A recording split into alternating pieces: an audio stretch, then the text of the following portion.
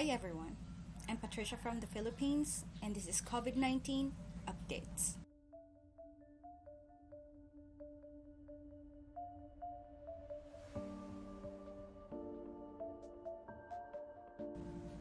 Let's talk about the amelioration program.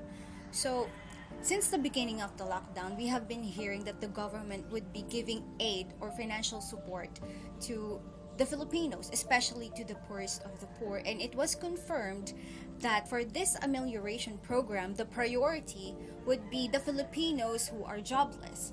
Now, this week, we've heard that the first batch of the funds have been rolled out. So what is this amelioration program? Depending on the region you're in, a poor household would receive between 5,000 pesos to 8,000 pesos. Now, some of those who received it this week have been interviewed and we are getting information that they are unhappy. They are ungrateful even because according to them, the 8,000 pesos they received from the government is not enough to last their family for a month. Now, why is this hurting us? Part of the amelioration funds is from the tax being paid by the working class. But the working class, the taxpayers, are not included in this amelioration scheme. What does that mean? It means that the taxpayers will not receive financial aid from the government. Now, these taxpayers, the working class, they are reacting and they are saying that these recipients are not deserving of the funds. Why? Apparently, some of the poorest of the poor are not really jobless because they don't have an opportunity, but because they choose not to work.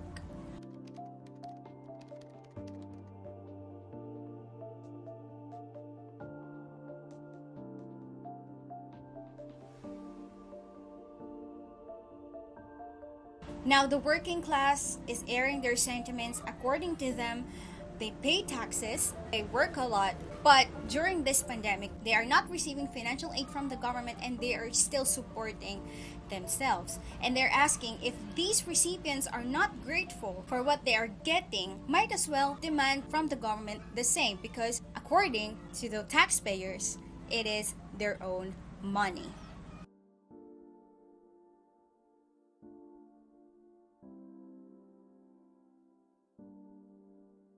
Now, if you browse through your social media accounts, you would see a lot of hate posts there, fake news as well.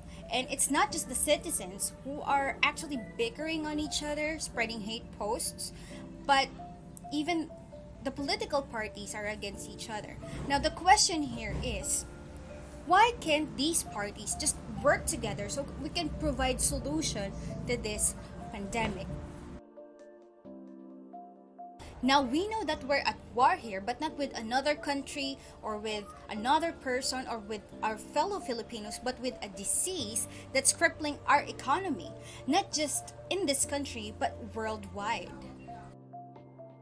We also know that corruption is rampant in the Philippines. We know that for a fact. So if we are receiving help, we should be thankful for it because not everybody is getting what they deserve. This is a pandemic. Everyone needs support. Everyone needs help.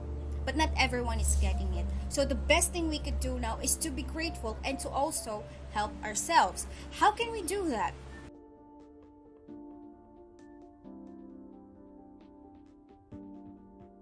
First, we should stop spreading hate posts and fake news. Unless the information is confirmed to be true, it is confirmed to be from a verified source. We can also stay at home, keep ourselves healthy, and if we have bright ideas, why don't we just share it? Why don't we post about it instead of posting hate comments? Also, if we're financially capable, why not donate? We know that we have 270 billion pesos allotted for this fund, and people are asking, why is it not enough? According to them, we deserve to know the breakdown of the expense. Well, if we are going to look at our population, there are millions of Filipinos, and if more than 80% of that is poorest of the poor, then probably we already know what's going on. If part of the 270 billion is being spent on PPEs and test kits and amelioration program, we should believe our president 270 billion could never be enough. Also, what we noticed here is that after the president gives his speech or after every address to the nation, a lot of people would criticize the president. We know that he's not a good speaker. He's 75 years old. People say that he always say things that are not important, but if you listen to him carefully, you would notice that he's speaking to us not as his citizens, but as his family. He's sharing his thoughts with us. Now, if we'd really like to help our president instead of criticizing him, why not just help other people the best way we can? As of April 8, 2020, the number of positive COVID cases in the Philippines has reached more than 3,800. Remember when the experts said that by April or May the Philippines could reach up to 10,000? We didn't. And hopefully we don't. So if you'd really like to help the government, let's just cooperate. Let's spread positive news instead of hateful ones. Let's confirm information before we share them, because not only we're creating panic, but we're also spreading hate, and we don't need that right now. Together, if you're united, we can heal as one.